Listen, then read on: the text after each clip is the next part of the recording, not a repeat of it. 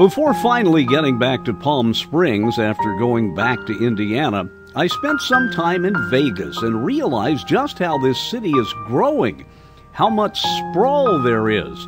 No matter which way you go out of town, there's construction. Of course, it's always been a cluttered area downtown, and all because of Lake Mead.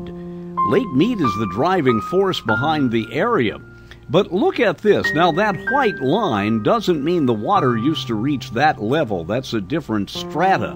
But if you look at photographs in just the past 15 years, the northern section of the Colorado River and Lake Mead has really nearly dried up.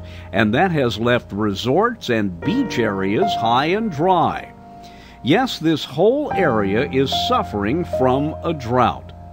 Let's look at an historic photograph of Hoover Dam when it was first built.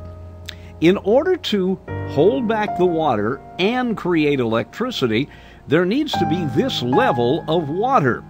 If the water level gets down another 20 feet, it's hard to produce the proper power. And right now, the water level is here. That means Lake Mead is dangerously low, and to the point that maybe the turbines can't make electricity anymore, let alone a shortage of water. You see, there has to be a downward pressure of the lake in order to turn the turbines to produce the electricity. So Vegas keeps growing, somewhat to the south, toward Hoover Dam. More and more houses, and they all look alike. And it moves into the desert, which is what this always used to be, into an uncertain future. I'm Dennis Staley.